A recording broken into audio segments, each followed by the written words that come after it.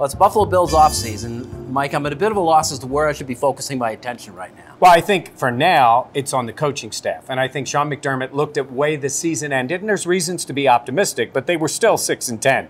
And they had some issues, and he's addressed some of that. Everybody knew special teams was a disaster. And then you make the moves on the offensive line and at wide receiver. Maybe a little bit of a surprise there just because some of the guys had progressed a little bit. But I think they're going to really be focused on that in the offseason. And I guess now we're going to find out who they're pinpointing for those positions.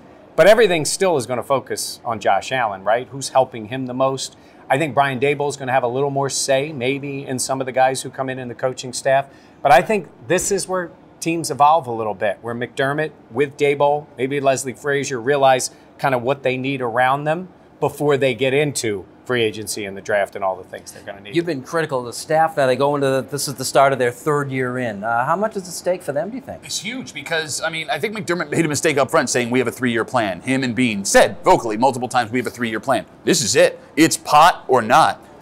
And if you don't do it, now I have the ability to take your audio. Folks have the ability to take your thing. Well, you told me there was a 3-year plan here. You told me something was going to happen. There's no more excuses to be had. There's no more processes to be said. There's no more respecting the football to do. It has to get done this year. There has to be significant progress. If not, you look like a giant liar.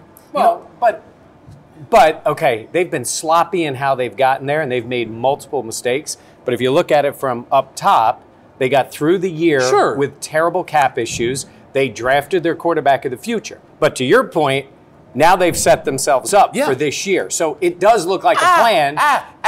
They've set themselves up to potentially be successful. You got to spend the money the right way. You got to draft the right way. So if you don't do that and you have set yourself up to do this, see ya. What are you looking at? I think the league's becoming a scoring league. If you can't put up 25 to 30 points a game, you're not going to win in the NFL anymore. So I think they need some really great skilled people. I was really encouraged by Josh Allen at the end of the season.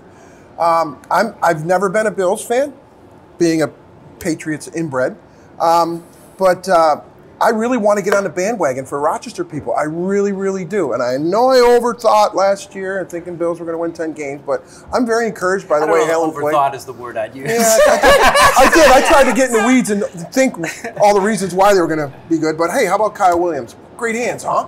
Yeah. How about that? Yeah, they should have used him more in the offense. You know, right? Catch that Anquan Bolden in Bill's history. I look at the Indianapolis Colts as a team that got it together really quick, focusing on what they felt they needed, and even with a first-year coach, they flipped the script in 1 year. Is that something the Bills can look at and says maybe there's something there for us?